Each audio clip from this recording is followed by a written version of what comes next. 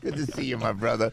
And boss Jerry Crowley, what are you doing I'm here? going to steal 1 minute of Lindell's time. He has enough time, between Yeah, TV, yeah, radio. yeah. He's got enough media time. I get in a cab last night, and the cabbie's listening. He says, what do you do?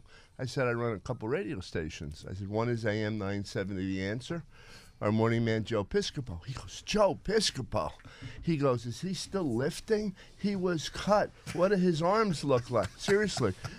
And I told him the story of how you were lifting in your suit one night. We were both in the gym. I had my shorts. My Wall Street workout. I walk into, and he's in his suit lifting. Anyway, this cab driver is Sean the cabbie. He's our new best friend. Oh, that's good. What's his name? Sean. Sean. Hiya, Sean. And he Piscopo, was terrific. shout out. And he was thrilled to know you're alive and well. Yeah, right. And working out in my suit for crying out So loud. you got Mike Lindell. Good. Yeah, am I holding up all right? I said it's so worth these hours, though.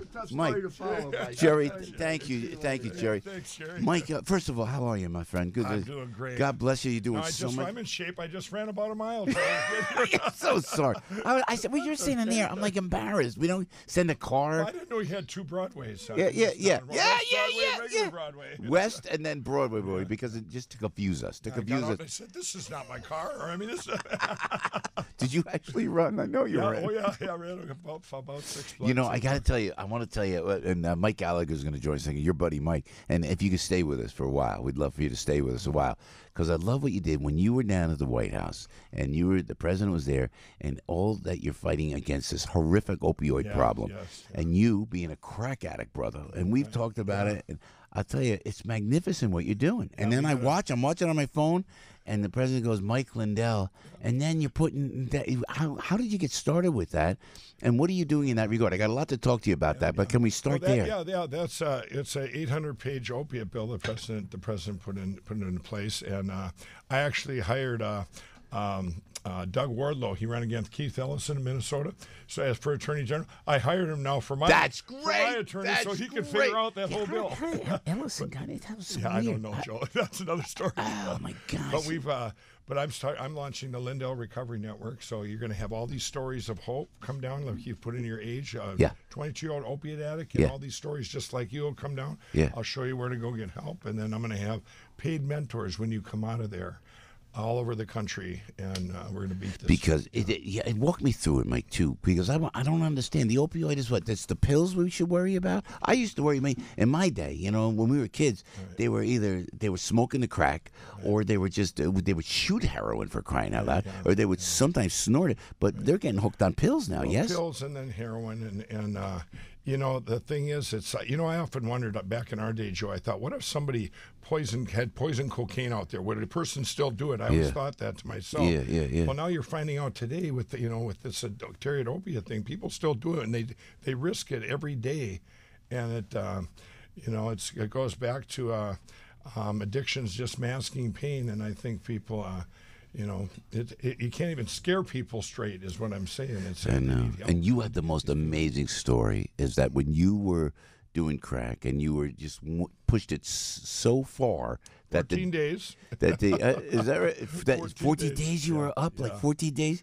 Is that, and then the dealers, actually, the dealers in Minneapolis came over and said, yo, man, this is too much. Right. They did an intervention on me, and there was, the one of them came up. I went down the streets of Minneapolis. I couldn't buy crack anywhere. It was 2 o'clock in the morning. I came back up, and that one dealer says, he was waiting for me. He says, he says, give me that phone. I'm going to take a picture of you. He said, you've been promising us for years now that this pillow is just a platform for God, and you're going to come back and help us all someday when you quit. He goes, we're not going to let you die on us. So it was very prophetic. I would tell those guys that all the time, that I'd come back someday, and when I quit, Yeah. I didn't quit that day, but You didn't quit that day? No, another year. Oh, my gosh. After the intervention? Yeah. You're still with the drug dealers? You're looking at and it was the toughest of tough in the inner city. Yeah, absolutely. But they were the first ones that knew I quit. I looked them in the eye that day. I quit January 16, 2009, and they knew it was over. And they've one of them works for me now. He's a born-again Christian, and we're going back and helping everybody, and it's going to be an amazing platform. That's a magnificent story. Yeah. But so, and see, they get hooked on the opioids like that. Somebody's hooked. They see the kids on it. It's it's a personality thing too, I think, because I know I'm obsessive compulsive, and I can remember I used to drink back in the day. We were not on the show Saturday Night Live or never when I'm working, but afterwards we get hammered, just like that. And then I turned it away, and I do a lot of that toward working out, because that's also an obsessive compulsive kind of thing, So how do you tell? And where is there a place now where somebody could go who's listening, who has a child that's in a situation? The best help out there, and they've been doing it since like 1886, is the Salvation Army Treatment Center. Really? They are so amazing. They're right there with Teen Challenge, Union Gospel. They're in every single state, every single big city, I believe, and they are amazing. I send everyone there. It's faith based, but it's donor based, so it's free. You're going to have a place, and plus they hire from within. It's almost like being there as an apprentice. You're learning these new skills, and they really address what everybody. The reason people get addicted is fear. A lot of it's fear of rejection and unworthiness. Joe, I couldn't talk to you. You told me that I was a natural. I'm serious. I was so shy, withdrawn. Are you kidding me? Oh, I'm serious. Absolutely. Mike always says that. Joe, you told me you're natural. You on the air? Are you kidding me? But I think all these these drugs that mask false courage and mass pain and to fit in, I think kids to fit in, and you get into the teens and early 20s, and I think there's a lot of that going on. Mike Lindell with Piscopo in the Morning. This man is a legend. We have lots to talk about. Can you hang for a little bit? Yeah. I know you're pulled every which way. I just want to read an ad, and then we're going to bring Mike Gallagher in 8:51 with Piscopo in the Morning. Let me tell you about Harry's.com. Harry's.com. This is the best shave, and Mike understands because he knows. I'm so happy that I could tell people about the good products. The MyPillow, the mattress topper, forget about it. And now the deal that you give us on MyPillow, Harry's does the same thing. Harry's.com. Are you hip to Harry's, Mike Lindell? I'm in. I gotta get you, man. I'm going to tell you, I do. It's a great shave. Debbie loves it. I love it. The blades are great. Now you can get a Harry's holiday gift package. This is great. It comes in this spectacular box. It starts at just at $10. $10. It's 100% quality guaranteed. It's got a great handle. You have an option to engrave the handle. German engineered blades, foaming shave gel, travel cover to protect the blades, a handsome holiday box. And you know what? If you could redeem a Harry's trial offer to experience the quality shave before committing. Harry's.com. I live with it. Matter of fact, I shaved yesterday. Excuse me. If you could hear on the mic, you don't hear a beard. You know why? Because I shaved with Harry's. You got to go to Harry's.com. And this for you exclusively listening to the Piscopo Show. You get free shipping. It ends on December 12th, which is tomorrow. You got to act now. Go to Harry's.com, please. Enter the code Piscopo to get $5 off any shave set while supplies last. Harry's.com, code Piscopo. Hey, Mike Lindell and Mike Gallagher. Listen, I want to tell the story about walking into the MyPillow headquarters in Minnesota and seeing the picture of Joe Piscopo on the wall with Mike Lindell at a baseball stadium. It was the coolest thing. I'm back home in New York. I went all the way to Minnesota to see my buddy Mike, and there's Joe on the wall. And you sell more MyPillows than anybody, but my picture was up. Yeah, that's true. There is that. Am I allowed? But today, no, it's AM 970. AM 970. Okay. Mike, at 10 o'clock, we go to a promo code Mike G. He won't let me forget. That's the guy. I know, no kidding. Mike, where's the picture up? I'm very pleased with the MyPillow. It's right in the lobby. Right? Yeah, I got it right there. I am so proud. This is what I love about this guy. You kept telling me I was a natural. It was great.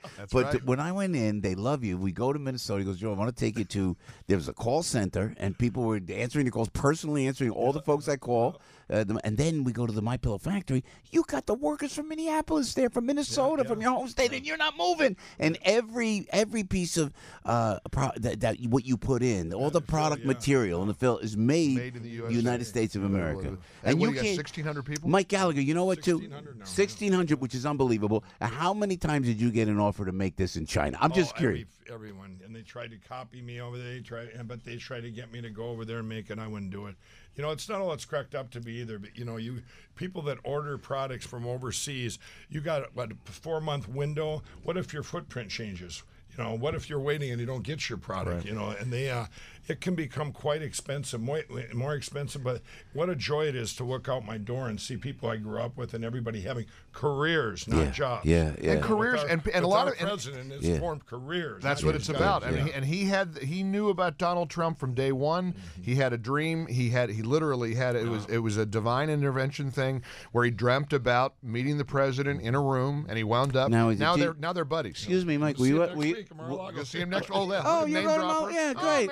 I've never been. Have you been to Mar-a-Lago? No. And I didn't go to the holiday Christmas party either down there. Did you go? No. I haven't. 2 years now. I've been invited. Let's go. Yeah.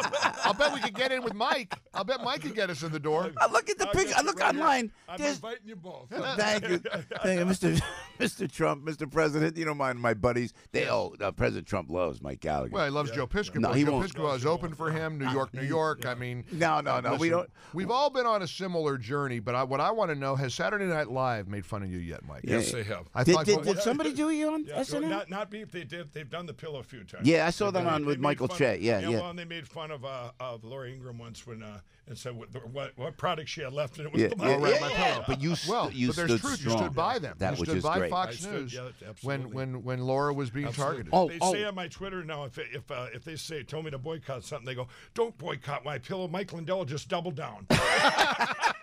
Digs his heels in. But he did. He did I read the Hollywood Reporter story. I cannot believe you were in the Hollywood Reporter. Did you see that? No, and not only that, the CBS Sunday Morning, they did a big profile, and I held my breath. I thought, oh gosh, what are they going to do? And it was positive. Yeah. It's hard to know Mike's story, Joe, and not walk away being impressed. That's right. Here's a guy putting people to work. In many cases, these are people like him who have kind of been at rock bottom, and he's given them another chance in life, and now they're blossoming. And how much? 80,000 a day, is it? How many pillows a day? We've sold 44 million now. 44 million pillows. Yeah, 41 of them sold through the Mike Gallagher show. Having a good month. Promo code AM970. That was about that movie I'm in, Unplanned. Unplanned. We want to talk about that. Yeah. That's very controversial. You got a second to hang around maybe afterwards? Mike is Good on. seeing you guys. Mike, I'll let you guys 10:05. know. Mike 10:05. Gallagher. Mike, what's on the show today, boy? Everything. MyPillow promo code Mike G at 10:05. Come on. Well, leave me something, Mike. Come on. Jerry Crowley's on line 4. I got to go talk to him now. He's upset. Cheryl Atkinson on the show, 10:30. Cool. She's wonderful. Cool. And the great Mike Lindell's going to stop by and visit us. I love it. Mike, great to see you always. We love you, Mike. Mike Lindell and Mike Gallagher at one time on one show. And Mike's on at 10:05. You know what? We're going to go to a break, Mike Lindell. Stay with us if you can. I feel we're like good friends now, man. I appreciate it. We started on the radio, and I really, really respect and love you for all that you've done and all that you do now. This unplanned film, for you to go to the Hollywood Reporter, and then they said you support this president. You went, you're right. That's right, I did. Greatest president of all time in Hollywood. I said, everybody loves our president. Some just don't know it yet. That was so courageous, and you know what? It was a great piece because you're just being honest. Yeah, I just put it out there, and if they attack me, don't last long. I think people go, why even bother? He's going to keep doing it. Yeah, He's going to keep saying good things about our president. Yeah, that's right. How was the Christmas party anyway? It was fun. Fun at the White House. Yeah, it was fun. All right. All right. Yeah. You gonna invite me next time? Yeah, sure. yeah. Mr. President, my friend Joe. He says I'm a natural. Piscopo in the morning. Mike Lindell coming up. David Berg and Oz Perlman coming right back at you. Correct song. Can we play this song? Is that all right? Marshmallow World. Is Fluff going to get upset now? I'm not sure. I'm afraid to do anything. Mike, it's so politically correct. That's what I love about you, Mike Lindell. You believe in it. Your faith is strong in it, and you do it. And again, I said this before, Mike Lindell, the great, the one, the only, they always say, Mr. MyPillow. Is that funny? Mr. MyPillow. But you're so much more than that, as great as the MyPillow is. And I thank you for always being such a great sponsor. You were here from day one, man. And Darren came in and said, I want you to meet Mike Lindell. And then we hit it off. And we've been in Minnesota hanging. That was a great time. 19 below that time, Joe. Oh, it was. I tell it all the time. Poor Joe, he looks up. Is this something wrong with your truck here? I go, no, it's 19 below. Then my Mike goes, let's go out to dinner. I go, we're going to go to dinner. So we went to Numero Uno Pizza or something like that. It was like, I didn't even know what it was. I said, I thought you were going to think it was a fancy restaurant. Joe, I don't eat with 2 forks. I'm sorry. No. You were great. I said, this guy's so down to earth. And then you took me around and met all the My Pillow. You talked about charity. And then you and I, on the plane ride out, talked about the inner cities and your close relationship with Ben Carson and my mission that I rail about on the radio. And you're watching now on YouTube and Facebook and kind enough to listen always. Part of this family with Frank and Al and Debbie, as they listen, they hear me rail about the inner cities, all the things they're going after the president for. Can we just, like I hope Nancy Pelosi and Chuck Schumer today, they're with the president, can we just help out the way you did? You stepped in. And what's happening in the south side of Chicago and Oakland and East St. Louis and Patterson, New Jersey, and you keep it right there and you take in all these people and actually do something about it. Tell me about the president's inner city initiative, Mike. We're going to be doing so much. You got to start like I spent a lot of time there, Joe, with my drug addiction and but getting with the amazing jobs that he's creating right now, that's a start. That's a start. But we're doing I'm doing so much with my foundation where we're helping individual private sector money to get started. And there's different organizations like the Salvation Army. It's called Pathway to Hope. It's the best program. It's like a social service program, but you're not just giving money. You're teaching people different things that they need to know to get to. Like, just because you have the job, there's a lot of other things that might get in the way. And then Ben Carson's Envision Center is just amazing. Tell us about that. There's so many things. It's like a hub, and it gets you.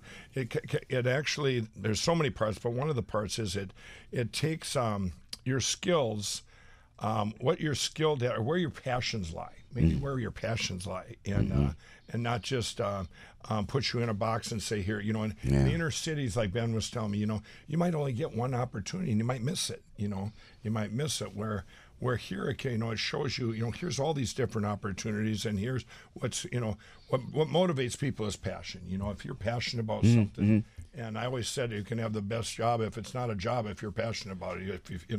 Yep. And it really getting. I'm doing a lot of stuff in Detroit right now, and I have a gal there. It's a couple. It's John and Alicia, and they're right in the heart of the inner city, and they were like the hope there. I think it's showing the hope, and I put a new roof on their place now, and they're out there. Every day they'd give the shirt off their back, but it's like a little hub of each. We're going to have in each city, and not just not just. Putting Band-Aids out there, because it will take, Mike, and I know from working in the inner city communities for 25 years, it's been my mission of at-risk children. Right. It's going to take, and when you see with all the programs they just pour in. And what they take with the inner city, too, I know you know this, they don't solve what the problem is. What you're talking about is solving where the problem emanates from. I talk about this every morning on the radio, Mike. They go out and, we'll do different schools. And then, we'll move everybody out to this living arrangement where we'll pay for. No, create what's happening in the city. It's going to take 10, 20 years, right? Well, I want to do it faster. Whoa. Yeah. You don't strike me as an impatient guy. I don't have patience for that. Let's get this done now. I want to help now, and it's you see what's working in different communities. Like, I'm not kidding. Like Detroit, there's so many good things that are going on in Detroit and have been for years. And even in my home state, Minneapolis, and in Minnesota. But you see these things that are working, and then you use them in other places. It's kind of like it's kind of like an entrepreneur. When you look at a product, you reverse engineer it and say, okay, how do I solve this piece, this piece, this piece? And then you don't reinvent the wheel. You look at good organizations that are doing things like Salvation Army that aren't. People just think that they're out there just for clothes and stuff. And here they're for addiction. They're for this Pathway to Hope, all these different programs, but it's not just them. It's you're taking. I guess that's another thing that Ben's Envision Centers do. It's like a hub of a wheel where it reaches out to all these different spokes in the community. Yep. Got it. And it engages everybody. Great. We all have the same goal. Yeah. But to get everybody connected. Any of it faith-based? Faith-based because the pastors within the inner cities. The pastors, absolutely. Are so engage powerful. All the churches. It's a huge thing. I spoke at in Washington D.C. with Star Parker. I don't know if you know her, but she does so much with the inner cities and stuff, and she but engaging the pastors from all these cities. What about this, Mike? You know this better than anybody else. So maybe you can help. And I'd like to offer my help in any initiative you have, because I talked to some union guys. I've said this before on the air, so forgive me if you're listening. I repeat myself, but sometimes you got to say it over and over again, Mike, right? To get the message across. Manufacturing, man. Just bring the MyPillow in Minneapolis, or Minnesota is the one thing. Can they bring some manufacturing? If they went to South Side Chicago, again, it's going to take 10, 20 years to turn around. Create jobs. And I keep saying, Joe, it's not going to be 10, 20 years. We're going to do this faster. I love it. I love you, man. I love you. Here's you know what's going on right now, and I'll bring this back to our president. He brings such confidence to like where I'm at. It's not just MyPillow. It's all these companies now hiring from the inner city, hiring people, giving people second chances too, and second chance and they're creating careers, not just jobs. Our wages are going up because the consumer confidence is at an all-time high. I believe that.